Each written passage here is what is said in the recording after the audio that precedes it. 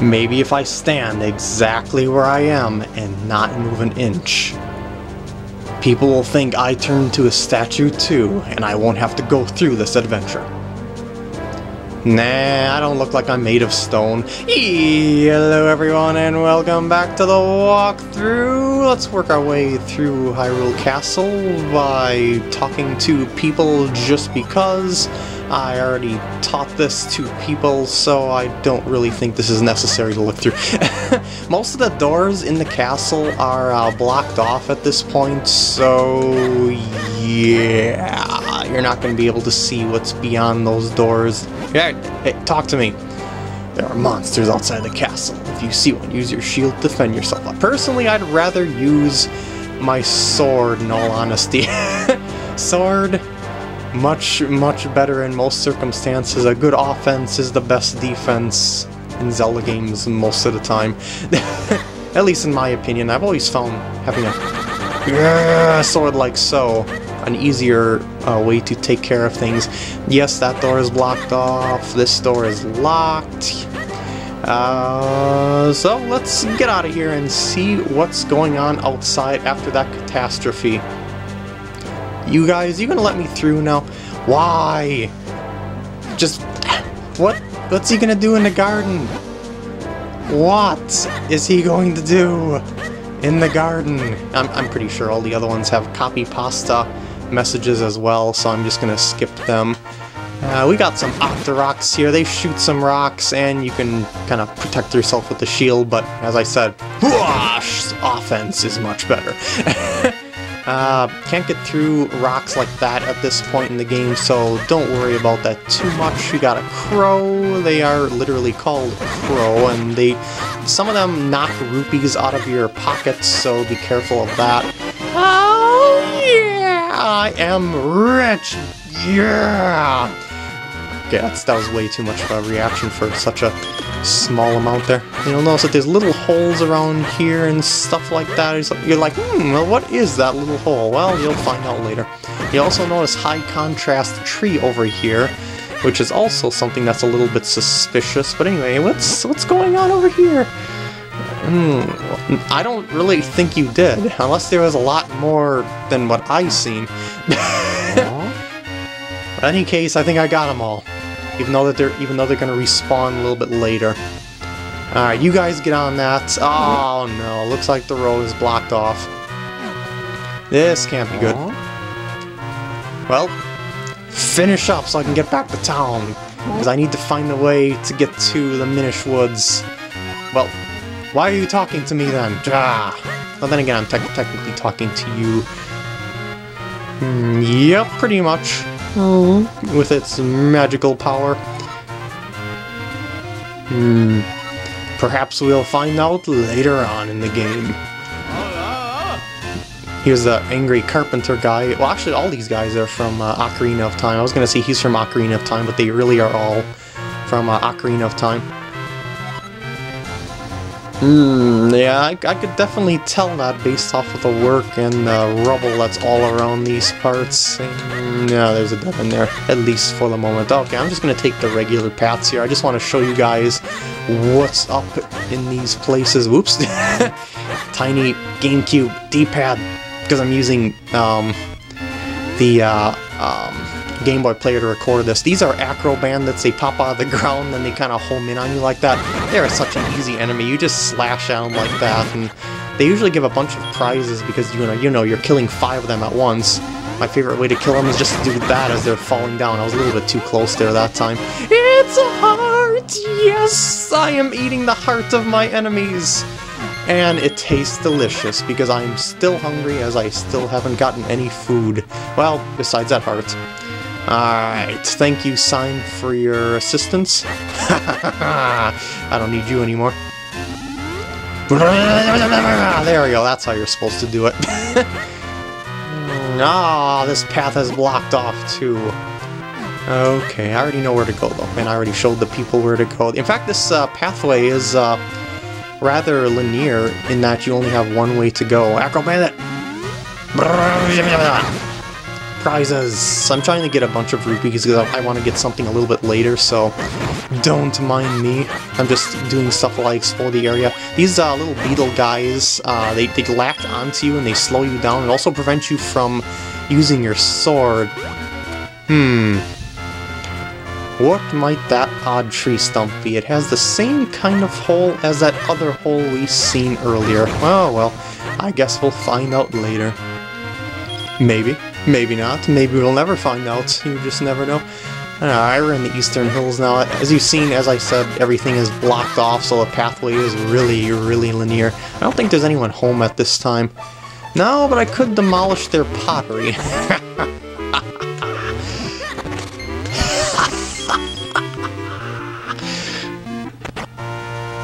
How did that come back? Perhaps we'll find out about that as well. And yeah, this is the little farms, little blocked-in cave over there as well. Just keep in mind all this little stuff. Remember I said earlier that the overworld of this game is very small, but it's very compact? Well, we've already passed by like 20 things, like 20 different little side quests that we can do later on in the future, believe it or not. There is a lot to do in this game. Alright, Minish Woods, here we are. Oh my goodness. The music. It's beautiful. You can't swim. Okay, I just want to demonstrate that once. You don't lose any life if you go in the water like that. It's just funny to watch Link flail around like that. These little thorns, don't touch them, they do hurt. They're brambles of doom from Donkey Kong Country 2. And I sort of made a rhyme there, but not quite. Doom and 2 are close, but not quite close enough. Anyway, I'm wasting enough time here, I guess. I'm just gonna move on. Wait a second, here's a choo-choo. There's all different kinds of choo-choos throughout the game, and they're, like that one was a green choo-choo. They're named after their color or by their attribute, like there's rock choo-choos and blue choo-choos, red choo-choos, all sorts of choo-choos. They became like a signature Zelda enemy of sorts. Anyway, let's move on through here. Little mouse hole down there.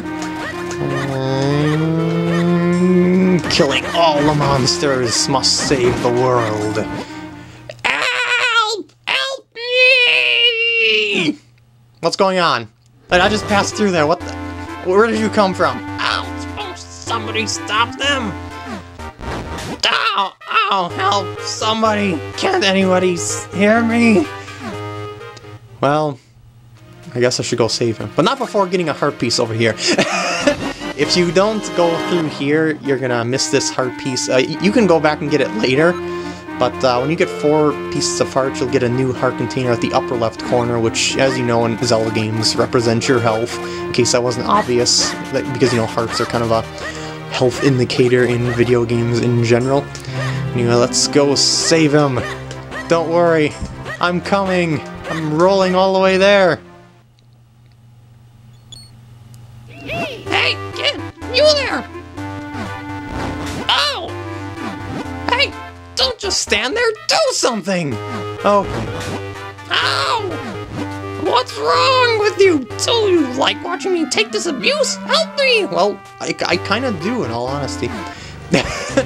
And boss music starts for an intense fight. Man, that was intense. I don't know why that boss music plays there, but it just seems out of place compared to, you know, like where it should be, because those are already enemies we've dealt with before. Whew, well done. That was close. Not that I couldn't handle them myself, but that's besides the point. What in the world is a lone child doing so deep in the woods? Oh, I see. You do? A Picori, you say? And Vati? Vati's cursed someone? What? The Sacred Blade? Is that so? I see. I see. You know, you and I have quite a lot in common. You see, I too am on a quest to break a curse of Vati's. And you say that reforging the Sacred Blade can break his curse, eh? Well, then you have found yourself a companion, my boy. Woohoo! My name is Eslo. It is a pleasure to make your acquaintance. The man doing that voice is going to kill my throat. Alright, let's go, buddy. Wait, I say. You walk so quickly. Too quickly, in fact. Can't you go any slower? Surely you've noticed I have no legs. Okay, I'll go slower.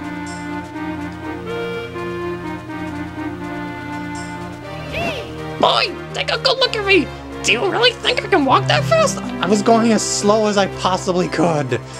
And there's no way you could have taken those monsters. Stop lying. I mean from earlier. Oh! If it isn't one thing, it's another! You're a troublesome boy! Oh! My face! Oh, wait, there! Now you can't possibly leave me behind. My, it's quite comfortable up here. More comfortable than it looks, surely. And much easier on me. Hey, quit your squirming! Can't you sit still? See? There. Yes. That's it. Much better.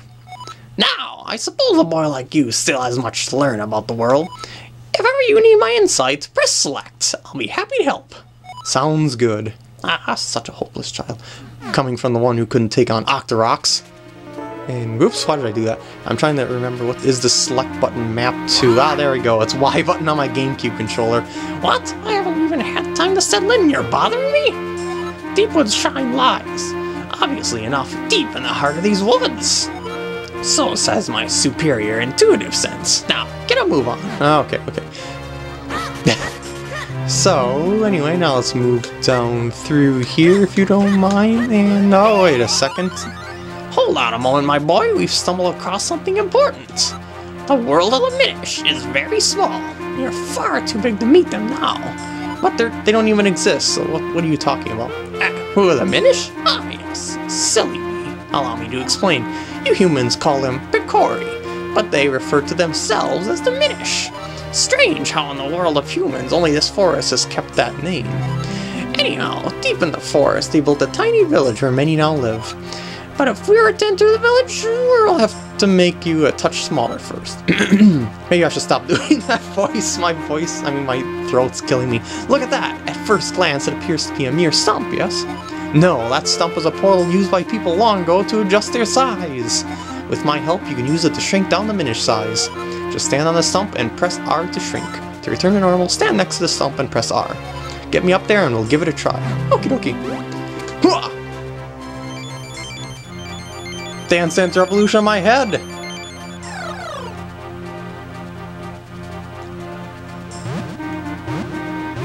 Woo! Woohoo! I'm super tiny! Welcome to the world through the eyes of the Minish! I'll probably do his crazy voice later on when my throat recovers, but not right now.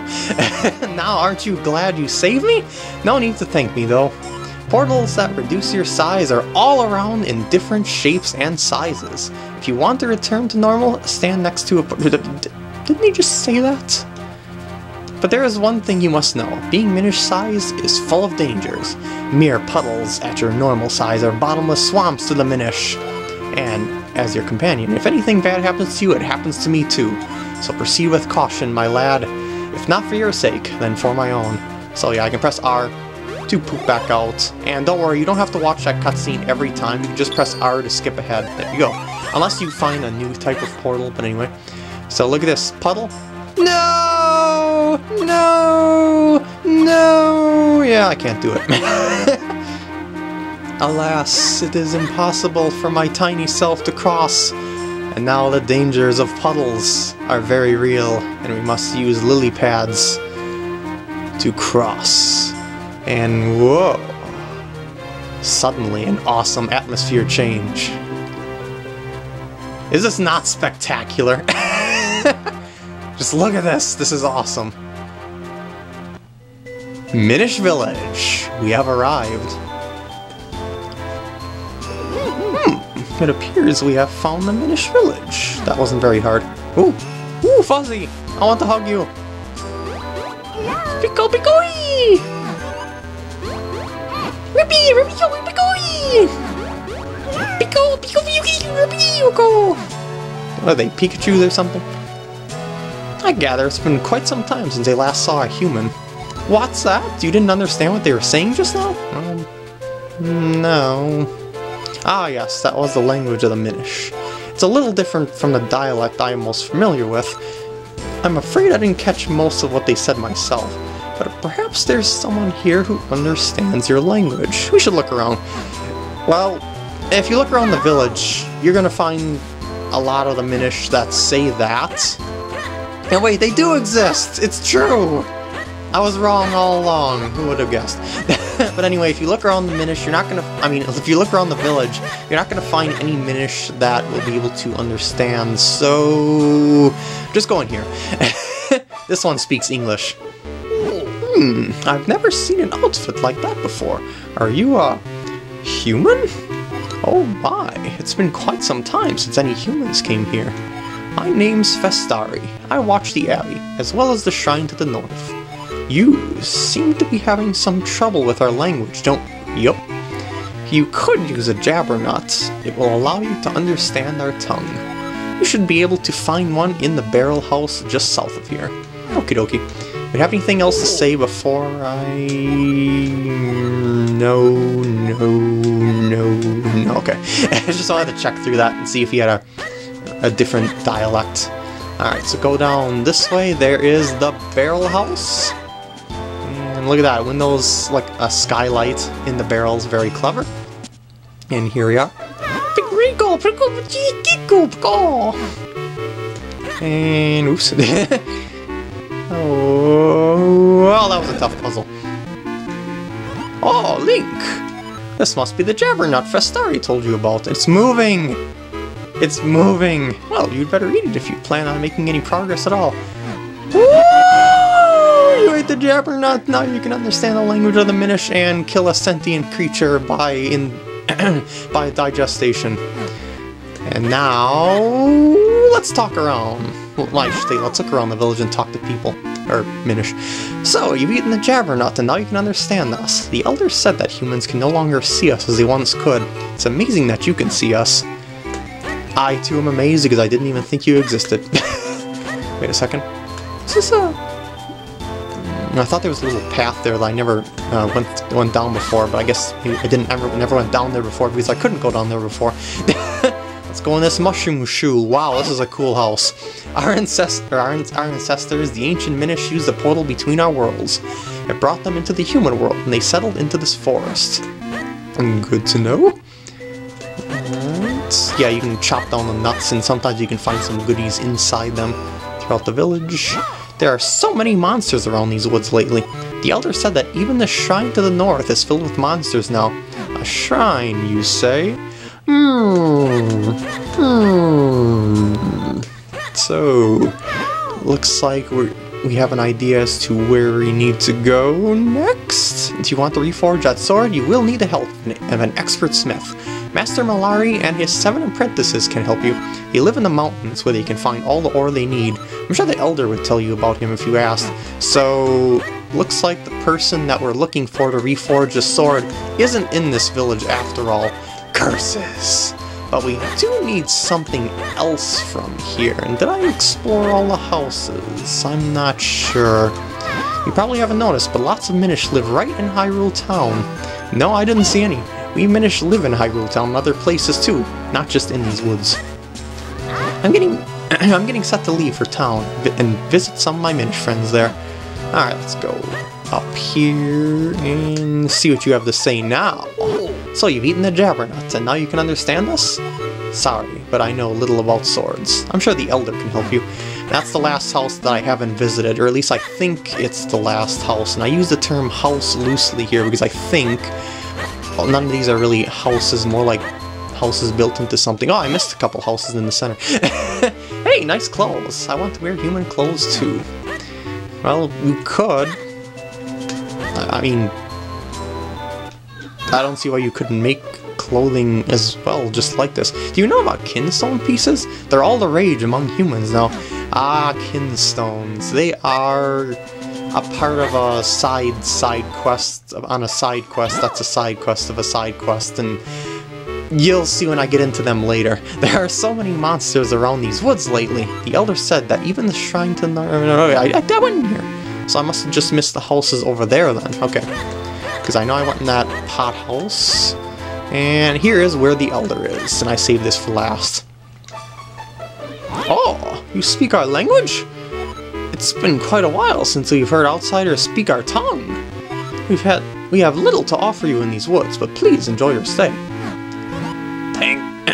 Thank you for your offer, but we have no time to relax. My name is Eslo. Yeah, I'm trying the voice again.